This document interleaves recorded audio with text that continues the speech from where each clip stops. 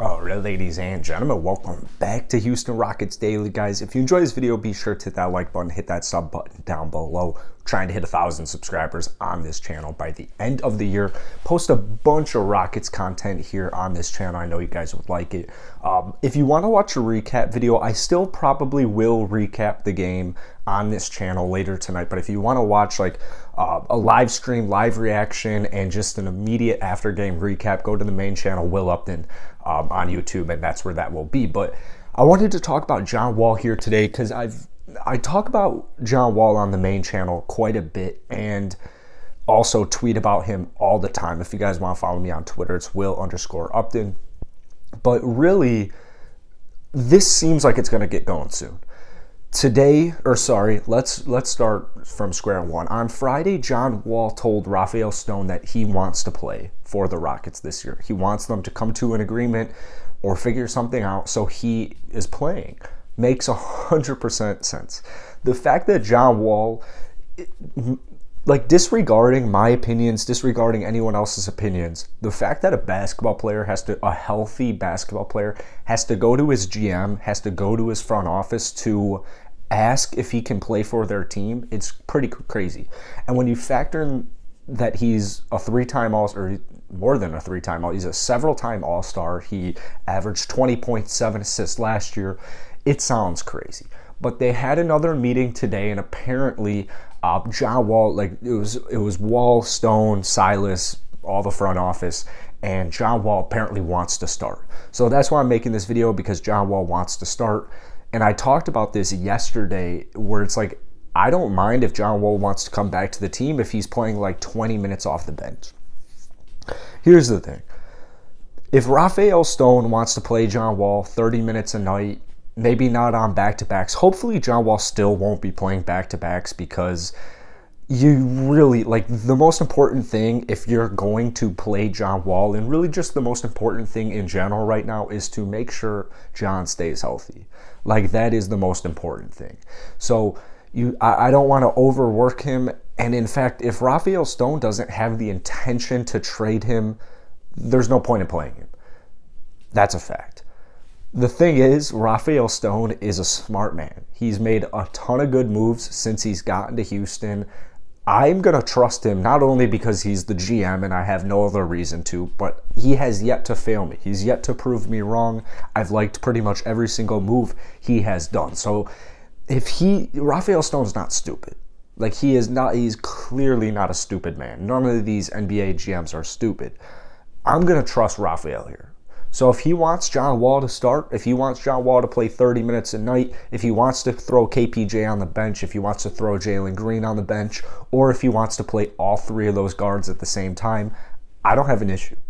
I'm going to trust Silas to make the most of it, because I believe Silas works better with veteran players, because the offense is relatively complex. And with all these young players, I saw a tweet, not a report. I saw a tweet saying they saw a report about, I think it was on Swaggy's channel in the comment section, where it's like some of these younger players are going to Silas saying, we have no idea what the plays are, can you help us?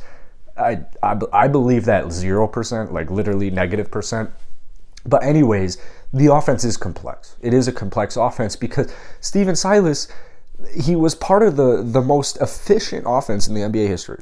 The best offense in NBA, maybe not the best offense, but the most efficient offense in NBA history in the Dallas Mavericks as an assistant coach right before he came to the Rockets. And he was expecting to join this team with Russell Westbrook, PJ Tucker, and James Harden. He's a smart dude. And it makes sense that a lot of these younger players, either they don't know what to do all the time because it's so early into the season, or they just don't understand it quite yet. It will come. It will come by the end of the year. John Wall, veteran player, played with him last year, 20.7 assists. So I know for a fact that when John Wall comes to this team, the Rockets would be better off. In fact, if the Rockets had John Wall to this point, there's no way they would have not 7 wins. He's the anchor, he's the leader, he is the best player on the team, and it's not even close. So for example, take a team like the Toronto Raptors, who are without Pascal for their first couple of games of the season. Now granted, Toronto's a couple of years ahead of Houston right now because of the unloading and the trades last year. But like, if take any team, if you're missing your best player, you're not gonna do good. And that's the situation with the Rockets, is they're literally playing basketball without their best player on the roster. Whether or not you want John Wall to play or not, he's the best player. And when he comes back, or if he was playing, they would have been much better off. Like, they would definitely have. You can't argue to me that the Rockets wouldn't have 5 wins right now.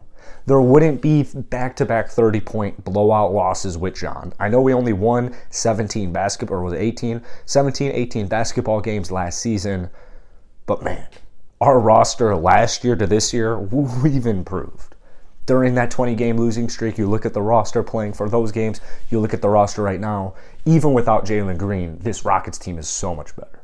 They are way better than 3-16, and as I've been saying, I've been saying this before the Rockets even won a basketball game against the Bulls to end the win streak, they'll have 7 wins by the end of December easily. This Rockets team will have 20, 25 wins 100% at least by the time the season is over. They do not suck. The coach doesn't suck. It's just maybe I don't think Stephen Silas is the best fit, because you brought Stephen in to try and win a championship with your current core, and then they all get traded. I don't really think Stephen Silas is a developmental coach, but let's say the Rockets develop at a very quick rate, or let's say John Wall comes on, the Rockets string off like 7 straight wins, something like that. We have some more conversations. Then it's like, all right, maybe Daniel Theis was the worst signing you possibly could have done, and maybe we should go for more not star-studded necessarily, but like more higher-up free agents than players like Daniel Theis, who are picking up DNPs after getting paid $35 million plus in this last offseason. So that's it for today, guys. Please comment your opinion on John Wall. I have a feeling, I just have that feeling that so many people are going to want John Wall to play so that he can get his trade value up, and so that the Rockets either eventually buy him out or get him to a team that needs him. My hope is still that either the Knicks or the Clippers get desperate enough at their current choices at point guard. Reggie Jackson's looking very good, and then with the Knicks, Kemba Walker actually looks horrible. But they have him on a really good contract, but the Knicks do have a ton of money. They have a ton of salary cap to work with. So it's going to be really hard to trade John Wall, but the hope is that you play him. He puts up what he was putting up last year, if not better. He's healthy. He's more efficient. They're getting more wins, and that you can trade him and just try and get anything you possibly can, because if you can't trade him this year, he's going to accept the player year next year, and you're going to have to buy him out, which it's not the worst thing, but it's not ideal. That's it for today, guys. Hit that like button, hit that sub button.